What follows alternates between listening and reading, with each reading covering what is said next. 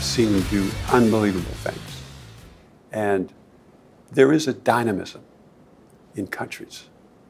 And there's this great memoir by Robert Kwok, K-U-O-K, who's the Malaysian sugar king. He owns the Shangri-La hotels, various other businesses across Asia. He's now 94. And it's a fascinating book. It sold out in 2 days, first printing. And he's saying that the greatest entrepreneurs in the world come from South China.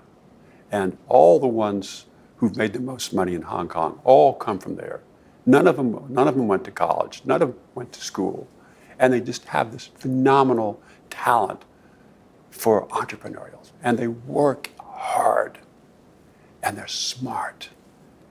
And so I can't say that about the entire Chinese people, but there is a phenomenal energy there. And when you unleash 1.3 billion people who've been suppressed economically for 1,000 years, whatever it is, it's just, and you have this incredible tsunami of excitement and energy. And you go to Shanghai, there are 145,000 companies that are registered to do business. Some of the biggest companies in the world. Why? Why? Because they see the potential, they see the energy. And what you have in what's called the Big Bay, which used to be the Pearl River Delta, which comprises Guangzhou, Shenzhen, Shun, Shanghai, is you have the logistical manufacturing capital of the world. And nobody can equal it. Silicon Valley has innovation, but it doesn't have logistics or manufacturing.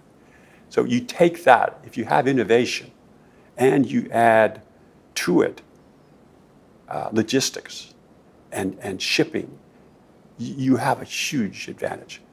So also in Shanghai, the Chinese government is building thousands and thousands of subsidized apartments. And they're telling entrepreneurs from all over China, come and innovate, start a business, not come and get a job, come and create.